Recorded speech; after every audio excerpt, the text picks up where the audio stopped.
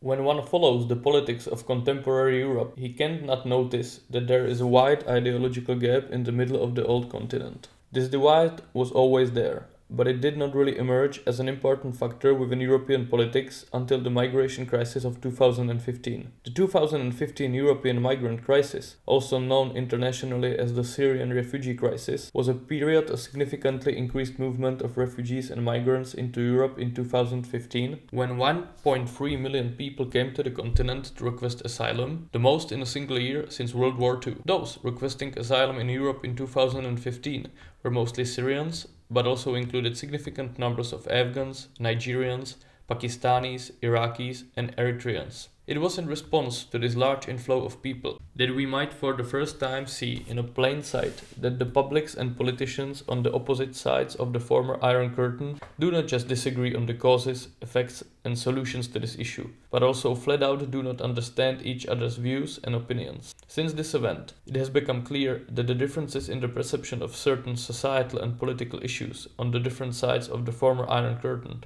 are indeed very significant, and that it has a potential to be a long-term factor in the development of the European politics. We can observe these ideological disagreements glimmer through to the surface during the last couple of years, connecting as a threat several political conflicts that are festering within the European Union. Currently, the most visible symptom of this divide is the ongoing, more or less open battle between the law and justice rule government of Poland and the Fidesz rule government of Hungary, and the European Union institutions. This conflict is presented as a battle to save liberal democracy, rule of law, and to protect the allocation of EU funds by one side, and as an ideological imperialistic crusade to punish conservative governments by the other side. Without getting into the institutional and legal details of this conflict, and without passing the judgments about which side is closer to the truth, since it would be out of the scope of this video, it is hard to deny that there certainly is an ideological aspect to the EU pressure on these two governments. I would say that no one who is following EU politics can honestly say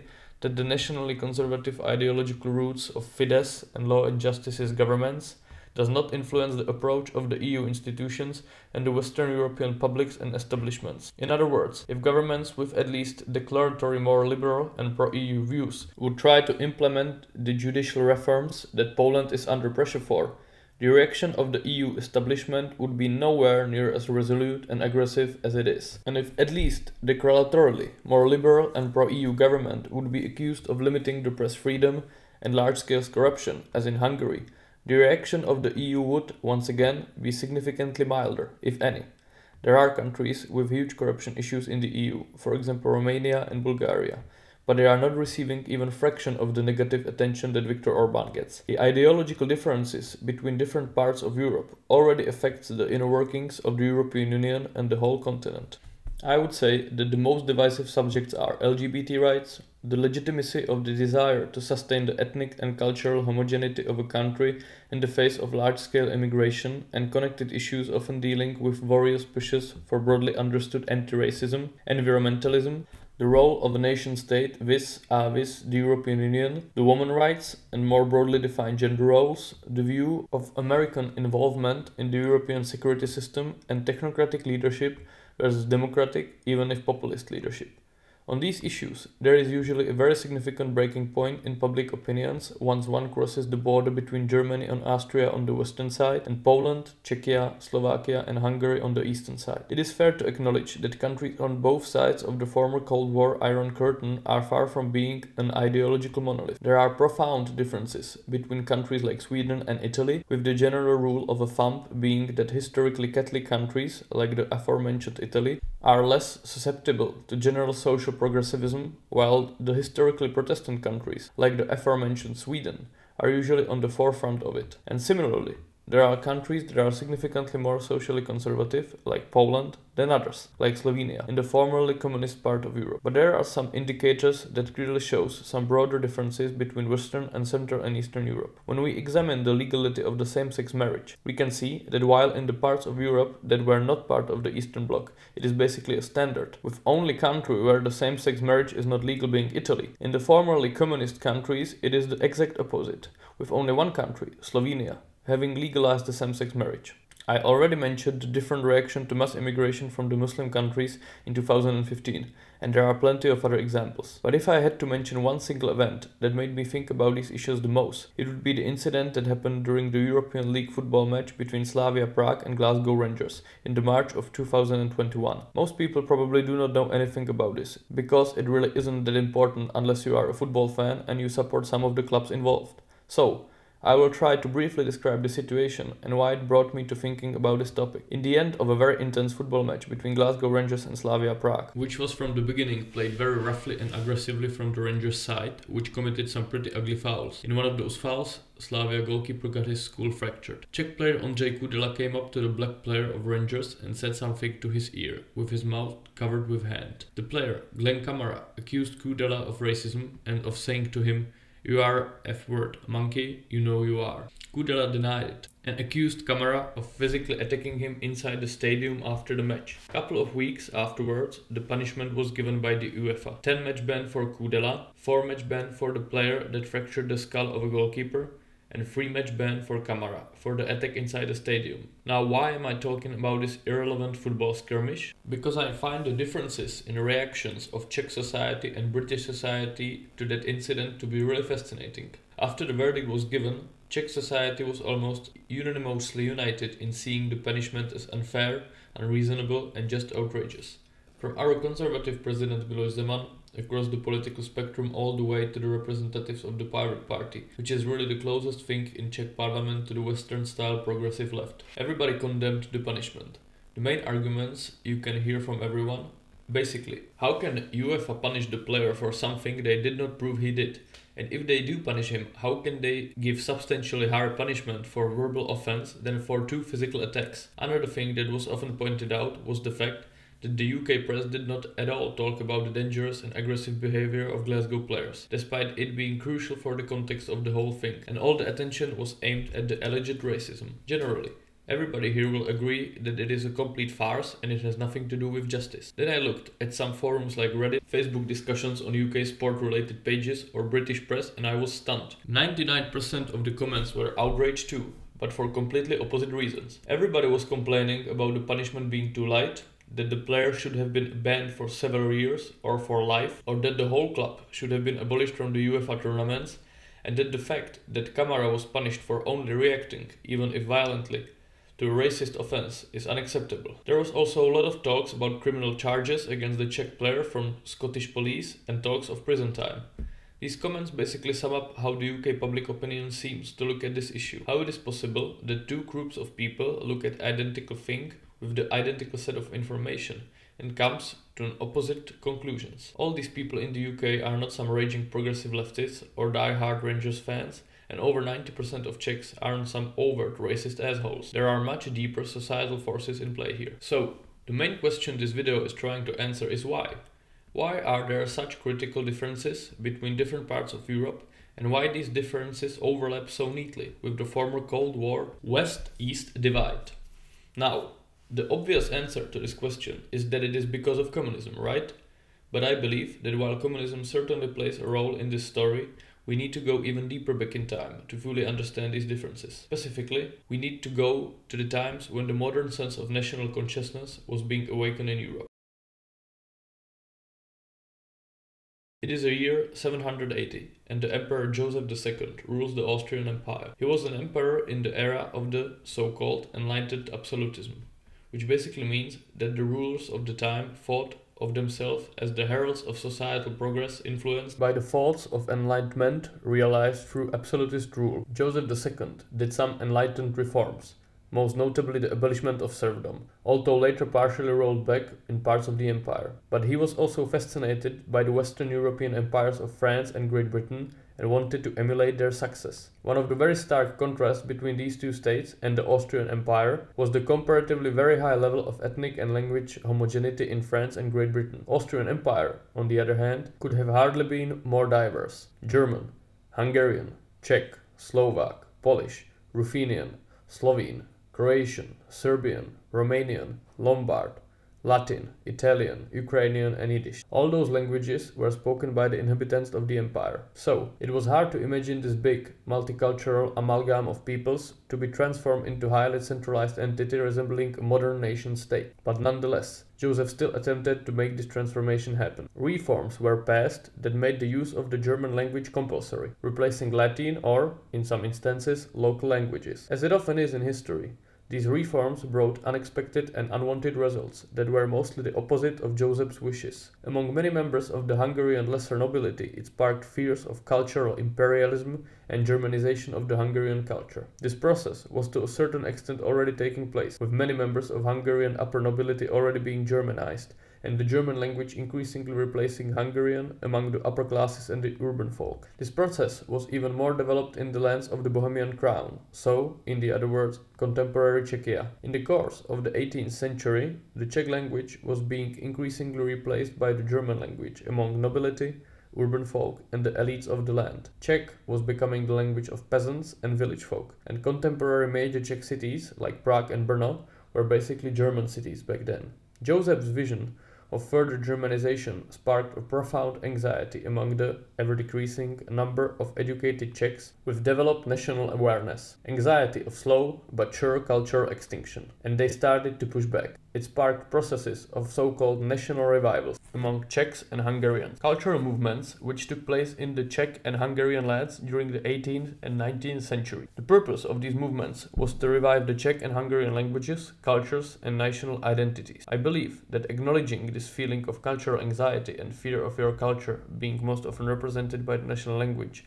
slowly fading away, and being replaced by some other, more dominant language that is usually also forcefully politically pushed by the imperial state your nation is living under, is crucial to understand the later societal and political development of this part of Europe. It is a pattern that can be found all over the broader region. While Czechs and Hungarians face Germanization, Hungarians also try to reproduce these efforts to create a more homogenized nation state by suppressing the many nations living under Hungarian rule within the Hungarian kingdom, with their own efforts of Magyarization. This included, among others, Romanians, Croats, and Slovaks. And the whole cycle repeated itself, since the efforts to Magyarize the non-Hungarian peoples led to them experiencing their own national revivals. Poland was being partitioned between Prussia, Russia, and Austria in the second half of the 18th century, and Poles had to endure severe pressures of both Russification and Germanization.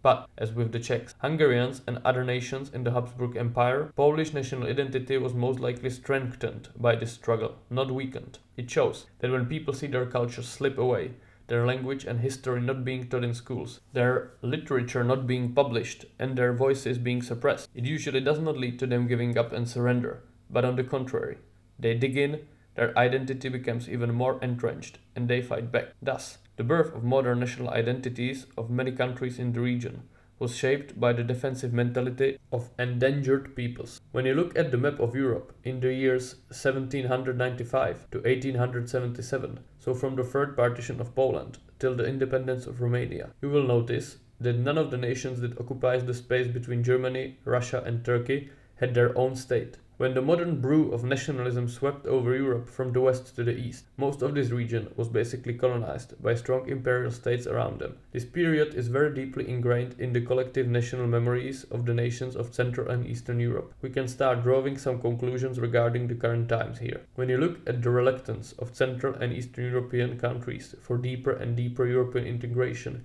and eventual federalization, it starts here. It is often seen as just another attempt to subjugate these countries under foreign, most notably German, rule. It is a region that in its modern history was pretty much always gravely endangered by forces surrounding it. And I believe that it tilted the societies of these nations more towards the values of self-preservation than towards the values of self-expression. This is clearly visible on the various cultural maps, where nations of Central and Eastern Europe like Poland, Czech Republic, Hungary, Baltic states or Slovakia stand close to East Asian countries like Japan or Taiwan, Southeast Asian countries like Thailand or Vietnam, or the State of Israel, at least on the self-preservation versus self-expression axis. In stark contrast to that, we can see that the cluster of Protestant European countries and the Anglosphere countries being pretty much isolated on the self-expression end of the spectrum. In this sense, countries of Central and Eastern Europe are more similar to the rest of the world than to the rest of the Western civilization.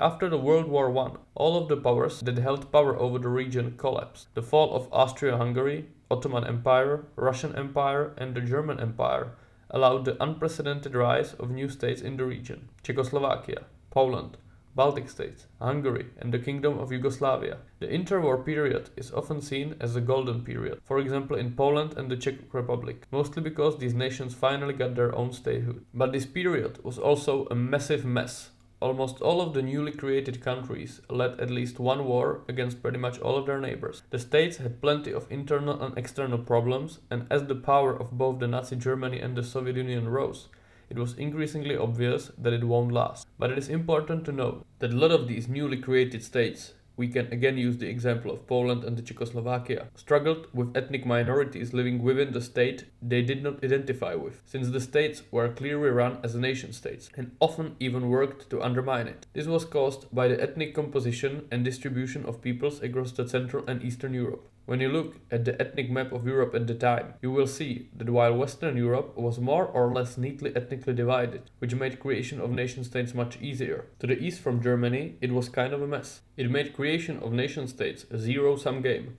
where for one nation to succeed and have their state often meant for some other peoples to lose, and be stuck within a state they did not really want to be a part of. Sudeten Germans in Czechoslovakia, Hungarians in Czechoslovakia and Romania, Ukrainians and Lithuanians in Poland, Germans in Poland. The list goes on. We can again draw some conclusions from this time regarding the large-scale immigration from Africa and the Middle East. When you consider the cultural insecurity caused by millenniums of imperial rule and attempts to diminish the relevance of your language in combination with memories of often disharmonious cohabitation with ethnic minorities that did not share the allegiance to the state that the main ethnic group did, it is not hard to see why populations of these countries might see the influx of people from vastly different cultures as a threat to their cultures. The fact that the troubles with assimilation of these people in the Western Europe are clearly visible, of course, also adds up to this. Then came the World War II, which transformed Eastern Europe into an absolute hellscape.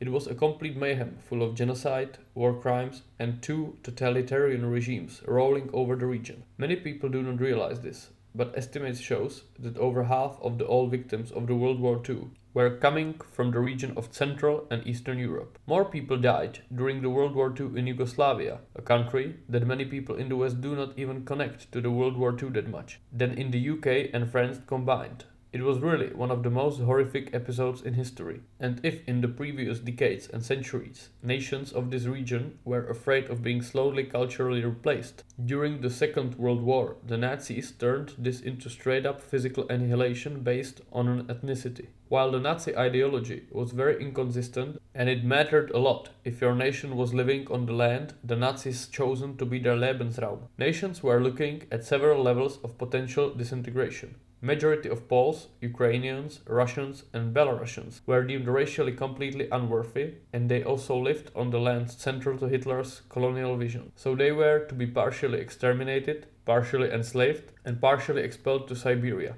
beyond the Ural Mountains. Czechs were deemed a little more racially viable, and thus bigger part of the nation should have been Germanized. But even here, a substantial part of the Czech nation was also identified as racially unworthy and set to extermination or abolishment. The nations living on lands not seen as crucial for the expansion of the German nation were usually treated as factual client states or colonies, but it was presented as if they were allies. This includes Slovakia, Hungary, Croatia, Bulgaria or Romania. These countries usually had some agenda of their own that they believed will be better achieved under the wings of Germany, or just really did not have much other options than to become German ally / client state / colony. The regimes in these countries varied from authoritarian with certain fascist leanings, for example in Hungary, to straight up hardcore fascist, racist, murderous regime, for example in Croatia. There was a remarkable difference between how the Nazis saw nations to the north and west of their borders and to the east. States like France, Denmark, Norway or the Netherlands were to be subjugated, but all these nations were seen as worthy enough to exist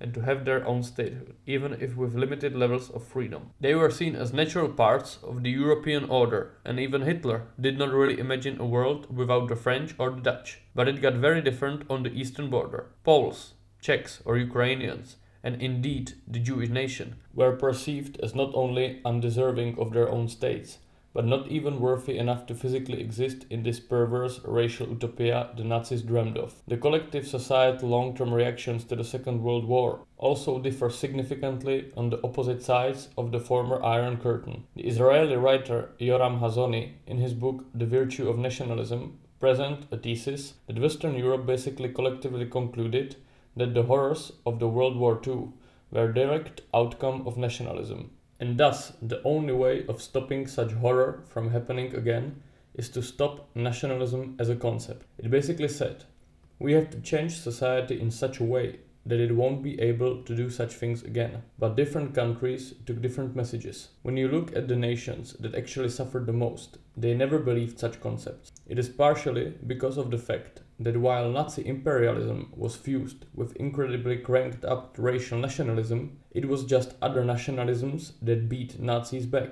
People weren't fighting for human rights, democracy, or rule of law. People are willing to go and die in protection of their loved ones and because of nationalism. English, Polish, Russian, or American. So, it is very simplistic to say that to give up nationalism is the right way to not let genocide happen again. Without nationalism, there would not be nor Nazis nor their opponents. So, it is a complex issue. Nationalism can breed both good and bad, as can every other major political ideology. Western Europe mostly arrived at very administrative understanding of what a nation is. State is just a neutral arbiter that grants rights and freedoms to individual peoples living in its administrative borders. There is not much thought given to a concept of nation as a whole body and its national interest conceived as something else than just a sum of individual rights and economic interests of its citizens. Cultural and ethnic considerations are considered out of place in a majority of contemporary Western Europe. Nationalism is considered an ugly word, and love for your nation is better expressed as a love for your state, its laws, institutions, and bureaucratic apparatus. First and foremost, it is important not to make any cultural qualitative judgments. Cultures are different, but equal. To assess different cultures qualitatively by their success, which is something that one cannot really avoid when honestly looking at the world, is just a step away from assessing ethnicities qualitatively, which reeks of racism, the capital crime of our times. And racism led to racially defined nation and extreme German nationalism that caused the biggest genocide in the history of the world. Now, as I said before, not all countries reacted by the described ideological development. The best example is the Jewish nation. While Germans, the perpetrators of most of the crimes, choose to give up the ability to do such abhorrent deeds ever again, Jews went in exactly the opposite way. They knew that people will never really change, and that the right way to react is to have a nation state for the Jewish nation that will be so strong and capable that nobody will ever have another opportunity to hurt their people again. And when you look at the state of Israel, it is very much an antidote of modern Western Europe. It is a deeply religious, nationalistic, and militaristic nation state, and I definitely do not see any of those adjectives as an insult. While the Western Europe is in the midst of an ongoing process of building a supranational, secular, and pacifistic entity, Israel is also incredibly successful. Now, I believe that majority of Eastern European nations took a lesson more similar to that of Israel and less similar to that of Germany, which is the basic root of many of the political East-West divisions within the EU. After the World War II, the continent became also formally divided by the Iron Curtain that separated the Western capitalist democracies from the Eastern communist dictatorships. In a way, this was just another chapter in a long line of foreign imperial subjugations of the region's nations, this time in especially perverse ideological shape. But the communist period is also absolutely crucial to understanding the present reluctance to wokeness in the region. And to understand the East, we have to again also look to the West. After the World War II, the birth rates skyrocketed in most Western countries. USA were on the forefront of this process. But UK, Germany, Italy or France all have their baby boomers. Now, these very numerous generations started becoming teenagers in the 1960s, and their presence together with post-World War II economic miracle in countries like USA, Italy or Germany, led to a very specific situation. Loads of young people with incredibly high living standards,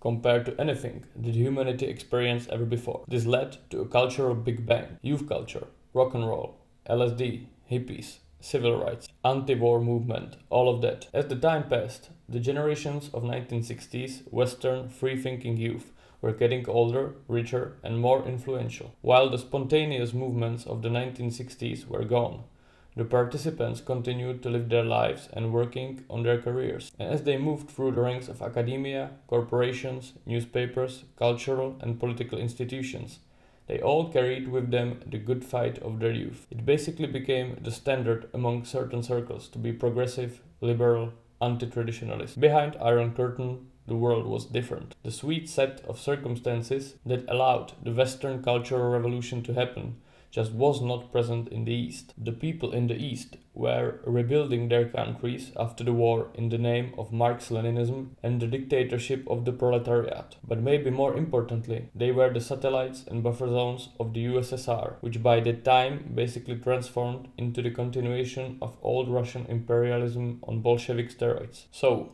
their revolutions, or more accurately the attempts, were not cultural but national. Basically, it was more of the same for the peoples in the region, trying to get some space for their nations under the jurisdiction of another empire. Church was not a form of age-old oppression to revolt against. It was one of the good guys, since it was mostly banned by communists. Utopian dreams of life without countries, heaven or possessions, to borrow lyrics from one of the most iconic songs of the time by John Lennon, were not really that attractive for the populations there. People wanted their countries, they wanted their God, and they wanted some possessions. People in the Eastern Bloc were also dreaming about and idealizing the West. But for them, the West meant basically the possibility to have their own nation states with their predominant cultures without being under the wings of some huge imperial power, and possibly to also have democracy, basic freedoms and higher living standards. They weren't thinking about LGBT rights, racism or smashing the patriarchy when thinking about the West. They were thinking about BMWs, the ability to own stuff, freedom of press, being able to be openly Christian, being able to kick the Russians out of their countries, traveling out of the country or listening to Western rock music openly. And then they more or less got all that, but they also discovered that the West they dreamed about kind of changed while they were shut off. As we mentioned earlier, the Cultural Revolution of the 1960s that culminated during the 1968 youth and student protests all over the Western world started the so-called Long March Through the Institutions. The Long March Through the Institutions is a slogan coined by a communist student activist Rudy Dučke around 1967 to describe his strategy for establishing the conditions for a revolution, subverting society by infiltrating institutions such as the professions. The phrase Long March is a reference to the prolonged struggle of the Chinese communists, which included a physical long march of their army across China. I cannot help but think that this aim was eventually incredibly successful. That is why different facets of progressive ideologies became so incredibly overrepresented among the opinion-making institutions throughout the Western world. During the decades after the 1960s, the young revolutionaries of the 1968 became prominent among the academia, media, and the cultural institutions. Now, there are many terms that people use to describe the ideology that these young people adhere to, and it is of course true that it is impossible to lump them all under one roof, since they inevitably believed many different things. But most often we can come across terms like neo-Marxism, cultural Marxism, social progressivism, or postmodernism. Now, it is very easy to get into long and futile debates about the precise meaning of these terms with people that are using their superior knowledge of philosophy and sociology to disqualify usage of these terms, arguing that people using them do not really know what they mean, and thus their usage is incorrect. But it does not really matter. These terms just do represent certain political thoughts. They are held by people on the left of the political spectrum, and people using them know very well what they mean by them. If I had to come up with one unifying theme that is connecting all of these movements and ideas, it would probably be the practice of viewing almost every societal norm, relationship, institution, and tradition through lenses of power structures and oppression, state, religion, nation, family, traditional gender roles, capitalism, or biological sex, are all, in some way or the other, forms of either deliberate or unconscious means of oppression of ever-increasing number of various minorities, and the liberation of these minorities from these oppressive structures is the goal that political and activist efforts should work to achieve. And sure, you can argue that there is some truth to most of these claims. To accept some identity as a male or a female, member of a church, member of a nation, or any group with some traditional established patterns of behavior is to a certain extent restrictive, and thus can be considered oppressive in a very extensive interpretation of the word. In the end, the most important difference in the worldview between progressives and those who oppose them lies in the answer to a question if those restrictive patterns of behavior are inherently bad and oppressive, or if they are inherently good and elemental to the survival of a society. It does not seem to be a coincidence that the societies that tilt towards self-expression tend to choose the former, and the societies that tilt toward self-preservation tend to choose the latter. There is also relatively strong correlation between countries that are geopolitically threatened by dangerous geopolitical forces being closer to self-preservation values, and those that are existing in a more secure geographic location being closer to self-expression values. Sure, correlation does not equal causation, and there for sure are other societal forces in play. The differences between Protestant and Catholic societies, and also between broader Western Christianity and Orthodox Eastern Church, are also very important, and we could find countless other examples. But when one honestly studies the history of the region of Central and Eastern Europe, it becomes clear that the constant pressure made these nations much more appreciative of many concepts that might be often seen as obsolete in the West. Eastern European nations mostly still see a nation state as an elemental basis of their existence in the international environment. The vision of pan-European entity under German and French leadership is not an appealing one for majority of people in post-communist Europe. Their history is too full of suppression and imperial conquest to now give up their sovereignty so easily. Now, to have a functioning nation state, you need a nation. Nation that is somehow defined, and that definition can be both positive and negative. By that, I mean that you can define it both by who is a member and who is not. It is completely acceptable to argue for maintaining certain level of ethnic and cultural homogeneity in Eastern Europe. Most people see that as normal and logical. That of course does not mean that people of different ethnicities cannot integrate into the nation. There are ethnic minorities in every Eastern European country, and many states in the region like Poland, Czech Republic, Slovakia or Hungary are now net immigration countries. There are both numerous European immigrant populations like Ukrainians and non-European immigrant populations like the Vietnamese. But it is a sovereign right of any nation to choose who, in what numbers and in what pace they will let live in their country. Sure, every nation is a social and philosophical construct of a kind. People can have fluent identities, and it is easy to break up any claim of ethnic coherency by genetic haplogroup researchers and such. But it is a construct that proved incredibly successful, inspiring and functional. People have been willing to die for this abstract concept for centuries, and if you need a population that might be willing to do so also in the future, you need to keep this flame alive. If a certain religion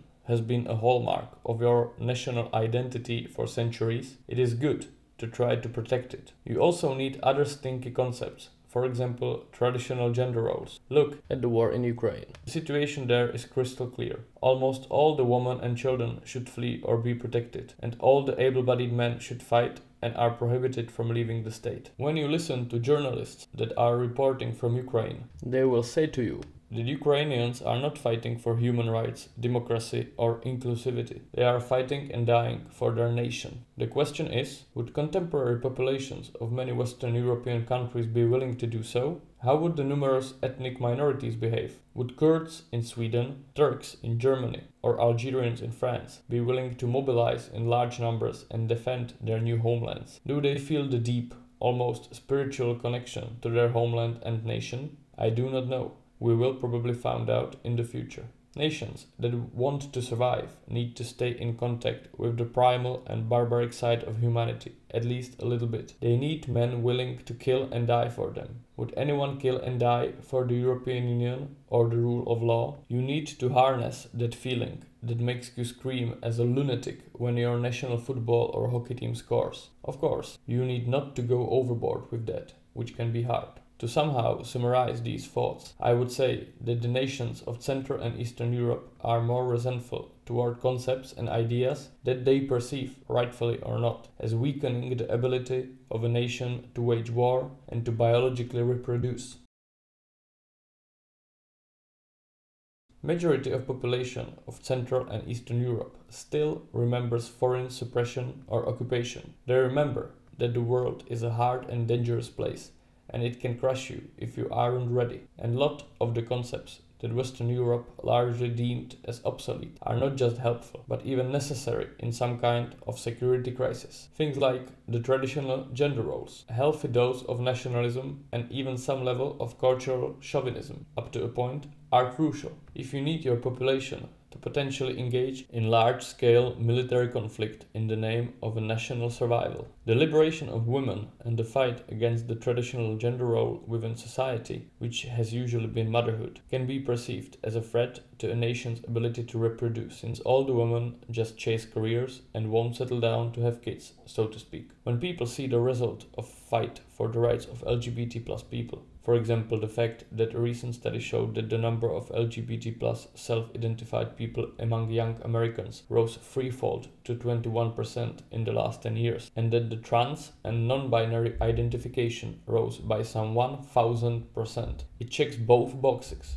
the ability to biologically reproduce and the ability to wage war to defend itself. An issue that would deserve a big video on its own is Western European obsession with bringing down CO2 emissions and thus stop or slow down climate change. Whether we agree with the belief that the climate change is primarily a man-made issue, it is hard to deny that the attempts to massively shift to renewable energy, even if it means sacrificing energy security, living standards of Europeans, and potentially even possibility to continue as an industrial society, while all the other major polluters continue to massively pollute, are borderline insane. But it's also one of the dogmatic views of the current European establishment. If we had to find an oppressor and the victim in this relationship, it would probably be the fact that people, especially the rich people in the developed world, are oppressing the earth itself with their emission-intensive ways. They should either excessively stop consuming and thus give up the civilized industrial way of life, or stop reproducing completely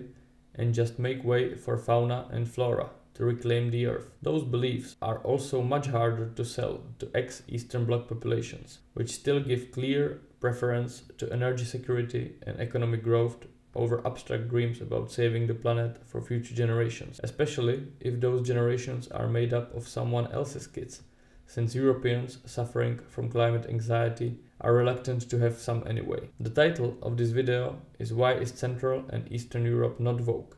And I'm aware that it is a certain oversimplification. There are people that upheld progressivist ideology present in these countries, and they are also hugely overrepresented among media, academia, and the cultural sphere. In my home country of the Czech Republic, and likely in most of the other countries in the region, there are culture wars happening all the time, and the populations are divided on many subjects. Usually there is an issue that is often unnecessarily imported from the Western discourse, but can also be homegrown, that is dividing the population, and the majority of the people is having a different opinion than most of the opinion-making classes. That is not something special as it is happening all over the Western world. Nonetheless, the progressivist worldview is still much less rooted in among the populations and the elites alike. There is still much larger diversity of the opinion in the media and academia, and there is much less ostracizing and silencing of different opinions, and overall, the Overton window of what is acceptable to be said in the public discourse is dramatically different and broader than in, let's say, Germany or Sweden.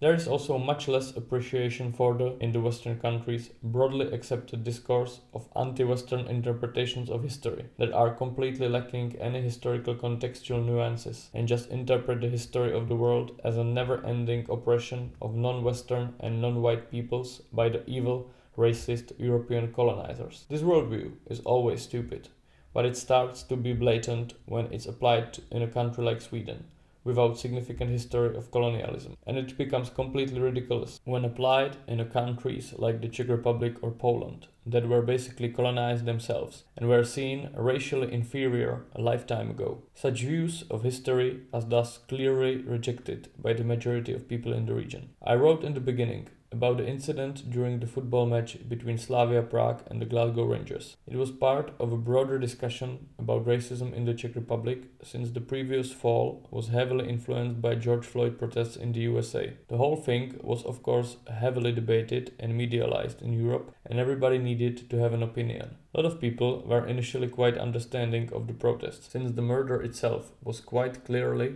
an example of unnecessary police brutality, but started to be very skeptical when statues of historical figures were taken down and vandalized, and when football teams in the European matches were kneeling before the kickoff to pay their respects. Most people find it hard to understand why would a Czech and Scottish, both countries with very little numbers of people of African descent, football teams kneel before their matches because of a murder that happened on a different continent almost a year ago. During the George Floyd protests, when the takedowns of statues became fashionable in the West, some far-left activists sprayed a writing that said, "Winston Churchill was a racist. Black Lives Matter," on a statue of Winston Churchill in Prague. That was almost universally seen as a piece of exquisite stupidity and ridiculous attempt to copycat anything that the Western far left does. There is a quote by the Hungarian Prime Minister Viktor Orbán that I once read, and it went somehow like this: "There is not written anywhere in the great book of life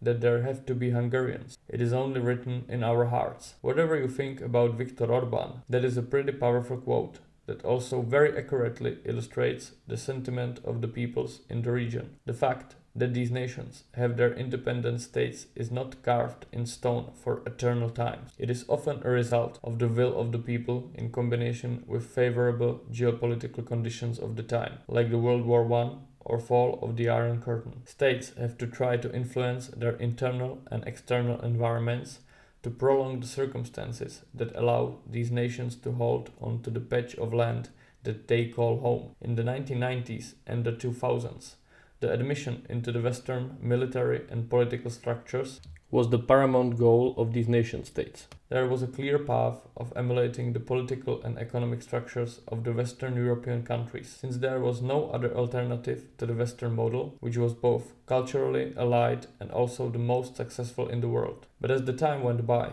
several trends collided to change the status quo. The Western European countries, and first and foremost Germany, that wields biggest influence within the EU, became more adherent to the woke cultural norms and also more preachy towards post-communist states. At the same time, the Central and Eastern European countries' economies grew significantly, and as the countries became richer, their populations also became more politically self-confident. These two trends then inevitably collided under the right external influences. The most important milestones were the 2014 annexation of Crimea, the 2015 immigrant crisis, implementation of the Green New Deal for the EU since 2020, and the Russian invasion of Ukraine in 2022. All this was happening while the Western European economic model was looking increasingly less competitive on the world scale in comparison with the United States or the East Asian countries. This fact also significantly influenced the meaning of many people that it is no longer necessary to just blindly follow the leadership of Western European countries. The very ambivalent results of the immigration crisis or the straight-up catastrophic results of the Energiewende, which is the German energetic policy based on renewables and Russian gas, persuaded many people that while often being looked down upon and not really taken seriously, they can be as right as the Western Europeans are. The rejection of the wokeness, even if it still is an unresolved issue that might go different ways in different countries, is thus the product of traumatic histories of the countries in the region, as well as a product of the process of cultural and political emancipation and affirmation of one's own cultural value.